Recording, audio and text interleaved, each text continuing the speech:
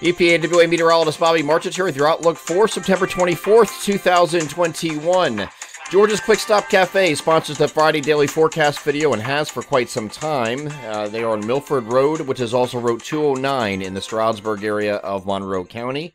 They are your one-stop shop for food, beer, wine, and fuel. And speaking of food, beer, and wine, they are running a promotion through October 1st. This is the second full week of the promotion that they're running that as long as you mention EPAWA, or that you saw this video and that I sent you, you can get 10% off all prepared food in store. So anything that they prepare, they're in the store. You have to be in the store to do that. And also all beer and wine sales, all 10% off just by mentioning this video or mentioning that I sent you. It's a 10% off all of those items, okay? So it's a great deal. So stop in at Georgia's Quick Stop Cafe in Marshalls Creek, Pennsylvania, and tell them I sent you and get your discount. So today is a transition day to high pressure moving in. So we have the cold front that's going to be that moved through yesterday. Pretty strong cold front at that. Is kind of hung up a little bit in our eastern areas this morning. So our far eastern areas are going to see a few showers this morning, and that's close to the coastal plain of New Jersey, and that's it. The rest of us, mostly sunny. 68 to 72 is a spread today. Very comfortable temperatures, very comfortable humidity, very early fall-like, okay? So it's going to be a nice day today. Temperatures in the interior tonight are going to get down into the 40s for lows, so it's going to be a crisp morning on Saturday morning also. But here's a look at the GFS for that this morning, showing a little bit of gray over New Jersey, and that's because you have a few showers here lingering this morning, and as that moves forward, that's out before noon, and then skies will there, too, become mostly sunny once that moves away finally. It just was real slow moving eastward. Now, we had some heavy rain yesterday, and, if you watch these videos all week, I was talking about this rain and how it was just blown way out of proportion with the amounts of rain over a large area. Now, we did have some isolated areas, had some, higher amounts, but most of us saw between 1 to 2 inches of rain. The majority of the region did. Okay, now out in central PA, they got smacked around a little bit. Northeastern Maryland, maybe right around Chester County, and eastern Lancaster County had a little bit higher there too. But there weren't these outlandish rain amounts that were projected for 3 to 4 inches were insane.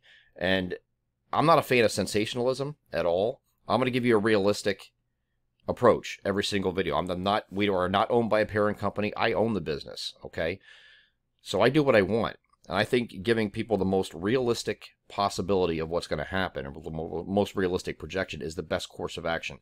That is not the best course of action for everybody, though. The National Weather Service takes a different approach. They'll give you some caveats in there. Well, they can, if X happens, then Y can happen, and you get all these other variables entered into the equation with, that we could have 3 to 4 inches of rain, or we could have severe weather, we could have tornadoes. And I was not a fan of any of that if you watch the videos, because I was giving you a realistic, grounded approach. National Weather Service has to cover all that because that's what they do. It's a non-zero chance, so they have to mention, yes, we do have tornado possibilities. And I said that in a video too. I just said it in a different way. But when the media reads these headlines, or reads the area forecast discussions from the National Weather Service, and they're expanding on all these possibilities, they like to run with it a lot of times to give you these sensationalistic headlines. So I had a little bit of an issue with that yesterday with several TV and print sources that were doing that. I just felt it was unnecessary. So as long as you're following me and watching these videos, I'll give you the straightforward every single day. Am I going to be 100% every single time, every single day in and day out? No, but I'm going to be 90% or better. And I'm going to give you a realistic and grounded approach to this entire forecasting process and not give you all this other fancy nonsense going on. And I'll explain how and why I think this is going to happen. I'll defend myself on this.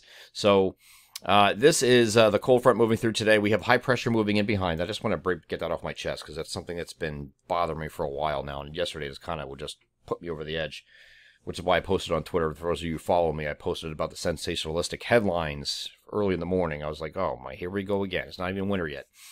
So today is, anyway, I digress. So we have a mostly sunny day today. It's going to be sunny to start tomorrow and then partly cloudy. We have a cold front approaching, so that's why the temperature is going to jump up a little bit in the 72 to 76 degree range. So slight increase of temperatures just because you're getting ahead of a cold front. And this cold front is going to dive toward the region, and it's going to cross over our region on Saturday night. It's going to be a dry frontal passage, however. And as you get over the NAM, you can see that here. You can see it approaching right there, and then these showers just die out before it gets in our region. Maybe very far northwestern areas get a no brief shower here overnight, or either late evening or overnight on Saturday night. But then the front moves through. That's a reinforcing cold front, and then we go back to Sunday, and we're right back here again, the 68 to 72 degree range again. So this is going to be a theme going forward. And like I said, we're kind of turned the corner here with this frontal boundary moving through. That we're going to stay kind of like near to slightly below average for a while, and this might be going for the next 2 weeks here. Okay, it's not just this week, but also in the first week of October looks like very temperate temperatures as well. So it looks going to be at least feel the part of autumn. And these overnight lows tonight are going to be in the 40s in the interior, so it's going to be crisp on Friday, or Saturday morning when you get up. And once you get to Sunday, you're right back in this range again. Monday, maybe a 2-degree increase in temperatures there, but very similar. Okay, so very nice temperatures going forward. Our next chance of precipitation in this region is not going to come until Tuesday. There's a system off to our north on Monday. It should remain there, and then a cold front is going to drop down and give us a chance for some scattered showers late, or maybe even a thunderstorm late in the day on Tuesday or Tuesday evening. That's a quick in and out thing. You're back to mostly sunny and right in the same range, 68 to 72 for both Wednesday and Thursday of next week. So again, it's going to be a mostly dry period, not only for this week ahead, but also it looks like the first week of October is going to end up that way too. So we're going to take a step back in the precipitation a little bit. We're going to have those temperatures very nice in the near to slightly below average range, or something typical of what you would expect in early fall, instead of these heat and humidity patterns we've been in for so long that we're trying to get out of.